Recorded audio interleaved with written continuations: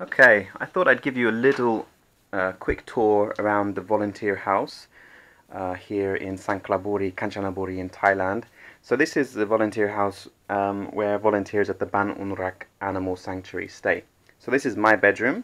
There's room here for 2 or 3 people, but currently I'm alone. As you can see from the mess, this is my my bed, sorry. Okay, so this is like on the ground floor, so it's underneath everything. Here we have Toya and just a couple of bits and bobs there. Here's another room, and this is one of the bathrooms and shower rooms and toilets. So this is all underneath the actual house. Here we have an area for drying clothes, and it's got a few other things there as well. Here's another bathroom and shower room, and you see an outside sink. So this is kind of the area where we do our clothes washing if we're washing by hands. Over this way, you'll see we have this. We have this kind of pen area, and this is where the cats stay. So, excuse me, the dogs stay at the animal sanctuary, which is a few hundred meters away from here. But the cats live with us at the volunteer house. You can't really see them well, but there are like, I think 6 cats in here, and so we take care of them at home.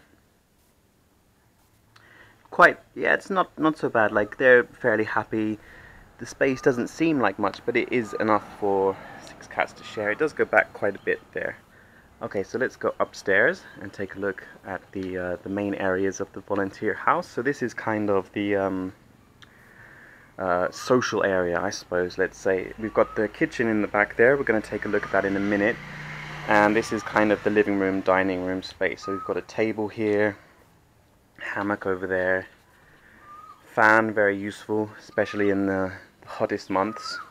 Even now, which is the winter in Thailand, it's pretty hot. So imagine what it's like in the summer. So this is the kitchen area.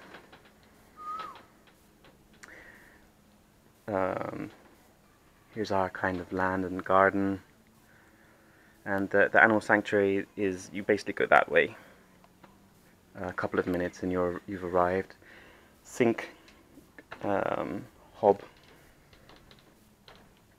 And then just here there are a few more bedrooms. So there's one there and two there, and communal fridges as well. Okay, so that's pretty much it from the volunteer house.